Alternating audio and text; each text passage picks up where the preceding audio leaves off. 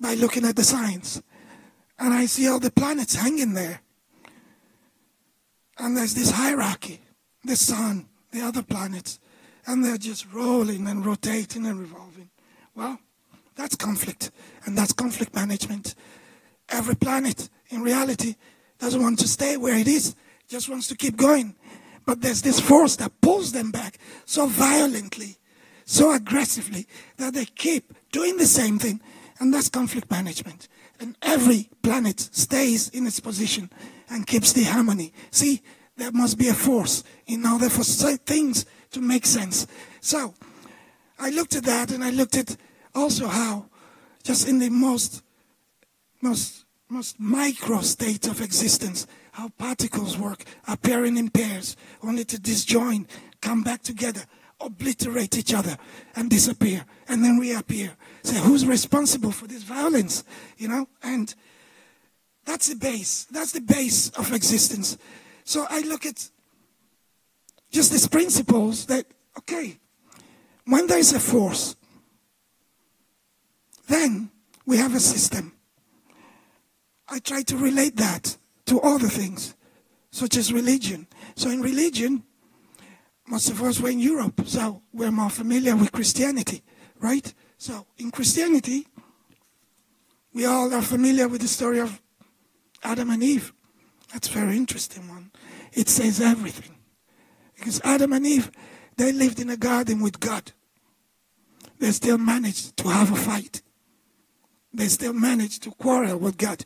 So it means living with God, you're not guaranteed peace either. There will be something that will go wrong. So we learn that from Adam and Eve, that just being with God is not enough. You are going to do something because that's the law of how things work. So God, Adam, Eve, the most ever-loving God, ever-forgiving God, somehow he did not forgive Adam and Eve.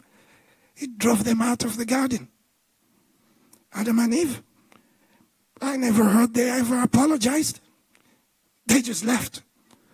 You know, that's crazy. I was like, why must that conflict be created, even in the Bible? So, Adam, Eve, and God could not get along. So, it's not strange if I hate my neighbor. You have to understand that. It's about how we contain that, you see. So, and behold, Adam and Eve left the garden. They became the first refugees, the first displaced people, the first occupiers of another land, and so on and so forth. So, you see, displacement, refugee, everything is part of creation. God also is a part of that, expelling people. So, and of course, with that, Adam and Eve were able to go on to start what we call a society. And of course, looking at how that works and whatever happened after that, trying to come up with sense out of all this, try to see how in the religious aspect of conflict works. So it's very clear that everything is based on a kind of hierarchy. If you have to make sense of a situation, nothing can be equal. Everything transcends it to society. So just like you have, I started with science, with the planets, and how that works. Even when you stay with God, there's God on top, and other things are below. See, that's just the way to accommodate conflict. We have transformed ourselves into accepting the law of hierarchy as the fundamental principle behind conflict management. So, by that I mean, once you're part of a system, and when I say a system is anything that works. So, that's where it transcends into society. And the social system also obeys all the aspects of what we talked about. So if we base, in order to avoid conflict, we base existence on a kind of hierarchy formation. Therefore, the knowledge. I mean, this is why part of the cultural mapping program, a big part of it is called the Education Development Program.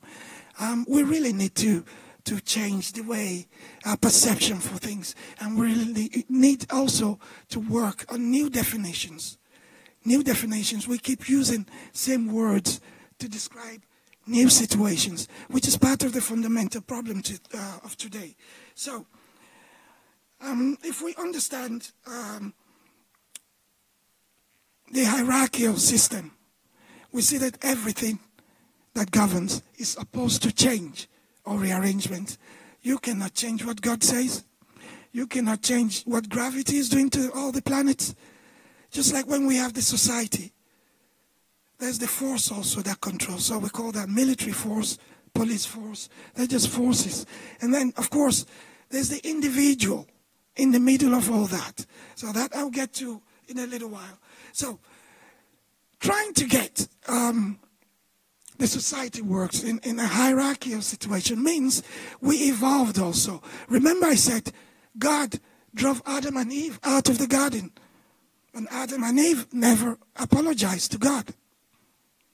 We can stay on that for a very long time. You know, people have to reflect on that. So I think also with my research that even God had to evolve. I think when God made us, God didn't know mercy yet.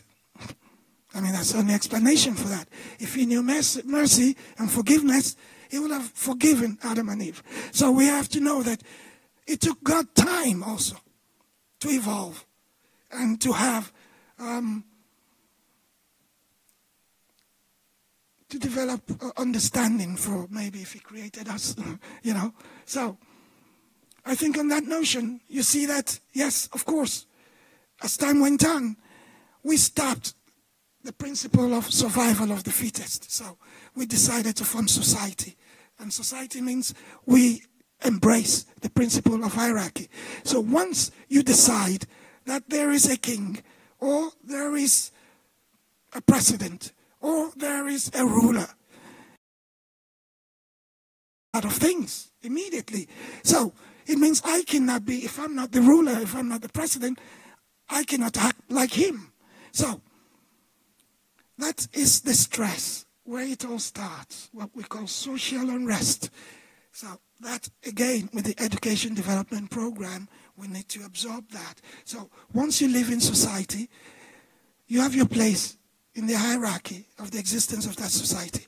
So the notion of equality, or the notion of freedom, the notion of aspiration, disposition, is very relative after that. So people are in society crying, I want to be free. Free of what? Or free from what? You see, because you're already here by force. And you're already here being controlled by some force that keeps you here. And of course, that goes on to the point where if you're not in tune with that, that starts to be what we call social constraints. And that accumulates. I'm trying here to explain what leads to social unrest. Because, see, these things, like I say, they're not studied, they're not written.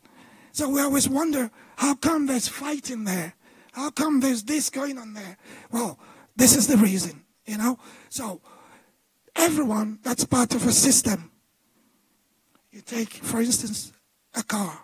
That's a system. It's got wheels. It's got the steering wheel, it's got the seats, it's got the engine, it's got all these components that make it up to become what it is, a car. Now, what part of the car is more important? Because we already know not all the parts of the car are equal. There's the little key, and there's the big engine. Somehow, the engine needs the key. You see, that's interdependence. And that's how a society can work. If the key stays there and claim equality with the engine, we got problems. It would never be equal to the engine. But it can exercise its own potence by saying, well, without me, you can't start. That's more than enough to prove the engine is no more important than the key. So when people stay in society, I want to be equal. Equal in what way? You see, what are you doing that will point out how important you are? So it's this illusion of equality, illusion of freedom. You have to be part of something. And let me say another thing about equality. Equality is something you equate. You see, it exists only in mathematics or arithmetic. See, 6 plus 2 is 8. 6 minus 2 is 4. 6 times 2 is 12. You see, 6 divided by 2 is 3. Every time the relationship between 6 and 2 changes, the equality changes. So, equality is not in civil rights. It's not in people. It's in mathematics. If you want to introduce that in how things work, in how society works, that's very elusive. You see, equality in the philosophy of existence is how two things relate. Not how the same they are, not how similar they are. It's about the relationship. So, if you want to be equal to something or someone else, what is the relationship?